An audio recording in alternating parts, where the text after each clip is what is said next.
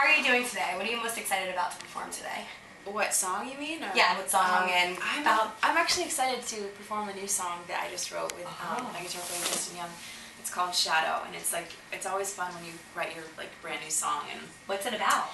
It's actually about we figured out it's about my best friend. This guy is kind of giving her the runaround a little bit. So it's about giving advice. It's just about her telling the guy you know what, either love me or just let me go. Do you give a lot of advice to your girlfriends that way? I do, yeah. What's the best advice you could give to a girl who's going through a tough time in a relationship?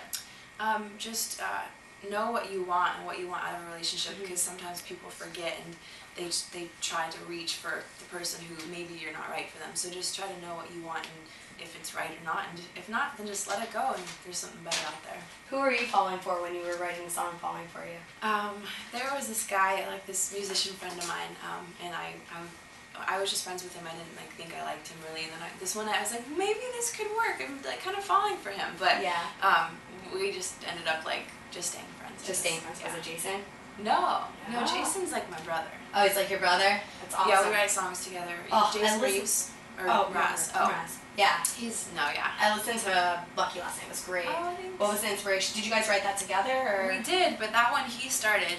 He sent me the song idea, and it's actually cool because now, when I helped him finish writing it, I didn't know what it was like to be in love with your best friend, but now I know. So now when I sing it, I'm like, oh my god, I'm relating to my own song finally. Yeah. So. Are you dating anyone right now?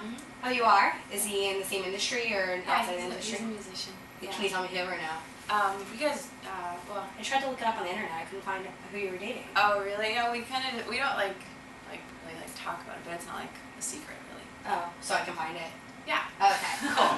How do you guys spend a lot of time together, traveling? How does that work with being in the same industry? And it works because we play music together, so we get to see each other a lot because of that, and that's kind of how we fell in love. How did he win you over? What was the most romantic thing he did to make you fall in love? It was more of on a friendship basis of just finding out more and more about that person. Oh my god, I've known you for this long, and I'm falling in love with every little thing that you do. And what are the little things he does to make you fall in love? How he interacts with people, how he's really healthy, mentally, physically, and he wants to help the environment, and he wants to be vegetarian, just stuff like that. And he's just a beautiful person. That's awesome when you click like that. It's beautiful. Yeah. Are you working on a new album right now? I am. I'm working on my third album. Okay. And I started recording a couple days ago, actually. So it should be out in the fall. Is there a song dedicated to him? Actually, most of the records. Oh, really? Well, that's what What's happens. your favorite song from it? The new one, Shadow? I don't know, because I have 15 or so song options, and we're only going to put 10 or 11 on the record, but they're all pretty much about him, either just the falling in love stage or anything about it. Do you guys have your own special love song that's your couple song?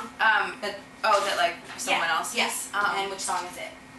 There's a Al Green song, Just For You. It's My Love Is Just For You, and I love it. It's the song that's his ringtone when he calls. Oh, really? Why does that song? Was it Kiss to that or something? No, he bought his Al Green's new album, and that was the one song that every time we'd listen, I wanted to put that one on repeat when we'd hang out and stuff. Oh, that's awesome to relate like that. So, back to the music industry. If you could perform with Justin Bieber, would you do that? Have you performed with him yet? No, I haven't. You haven't? Would you like that chance? Yeah, he has a good voice. I don't know how because our performance styles are totally different, but he has a good voice. I like to sing with him. What advice do you have for him? He's so young, and I know you're 25, right? Yeah. What advice do you have for him to start out in the industry and actually not be one of those people who fades away and continually be successful? Just keep doing what he's doing. He's staying out there, he's performing, staying interactive with your fans. Write your own songs and just keep your touring basis. You gotta keep writing good songs and putting them out there. Would you ever branch away from? Just one more. Okay.